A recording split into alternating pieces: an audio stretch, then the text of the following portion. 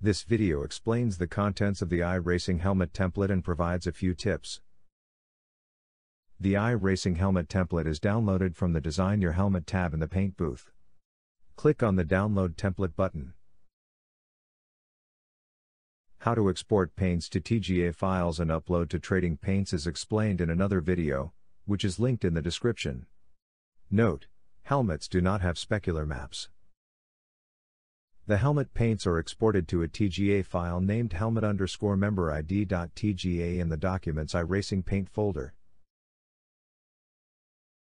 Helmet paints in iRacing are 1024 pixels by 1024, which is half the resolution of the car template. The low resolution is not ideal. When zoomed in, helmet paints have a soft or fuzzy look. Because the helmet is so small, they kinda look okay when watching a race. As a general guideline, avoid fine lines and complex detail. Simple designs work well. Let's go through the template content. The first layer group is named Turn Off Before Exporting TGA. This layer is not part of the helmet paint. Turn it off before exporting your paint. This layer provides guidance while painting the helmet. There is an iRacing copyright image. We never need to see that. The wire layer is only mildly useful. Sometimes it's helpful to export the helmet paint with the wire frame, then look at the helmet in the paint booth. Use the wires as guidance for where you want lines and decals placed. The mask takes away the background and makes parts stand out.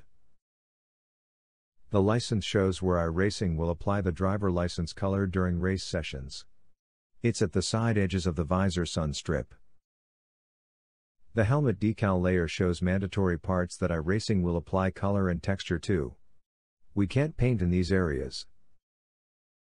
The paintable area group layer is the actual helmet paint. This is where you paint the helmet. This is what you export to TGA for iRacing and Trading Paints. Let's go through the contents. The seatbelt labels are no longer paintable. iRacing overwrites this content. You may as well delete this layer. The Lotus helmet is the color to be applied to the old leather open face helmet on the Lotus 49. The seatbelt color box is no longer used. iRacing overwrites this content. You may as well delete this layer. The helmet sun strip is a good place to put your name or advertising. It runs along the top of the visor. The wire frame shows where this will be placed on the visor. The next layer is the visor. iRacing will apply a reflective effect to the visor. iRacing also applied translucent tear-off strips over the visor. There are two interesting techniques you can apply to the visor. You can recolor the visor to get a cool modern look. There are two methods to apply this effect. Firstly, you could simply apply a solid color to the visor. Make a selection of the visor and flood fill it with color. Within Affinity Photo, we can click on the FX tab, choose Color Overlay, select a color. That's a non-destructive action. You can change or turn off the color overlay at a later date. Alternatively, you could recolor the visor. This method retains the visor texture. Click on Adjustment. Select Recolor. Choose the hue, saturation and lightness values. Then drag the adjustment below the visor layer to limit its impact to just the visor. The other interesting technique is to paint the helmet as a head, in which case you would normally paint the eyes within the visor. Here are a few amusing examples.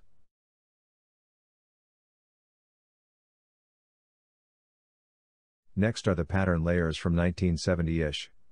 These are the patterns you see in the paint booth.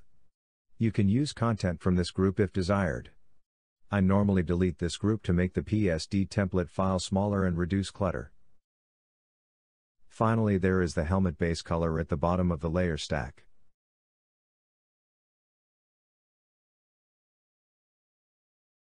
Let's switch over to a helmet template with parts helper layers. There is a link in the description to this PSD file. Turn the parts helper layer on and expand the group. This highlights the areas we are going to paint within the paintable area. The red arrow lip only appears on older high-speed single-seat cars. The purple air intake typically appears on closed-roof race cars with an air pipe to the helmet. The sections group breaks parts down into smaller named sections. These are for approximate reference only. Purple at the top of the helmet. Orange at the back of the helmet. Yellow at the front of the helmet. There is a green parts layer showing where the sunstrip will be applied to the visor. There is also a blue parts layer for the entire helmet. The black strip at the bottom of the helmet is part of the mandatory layer, you can't paint that. That covers all the content within the helmet. Here is a finished example of a simple helmet paint. One point to bear in mind. Whenever you draw or put decals onto a curved surface, it's highly likely distortion will occur.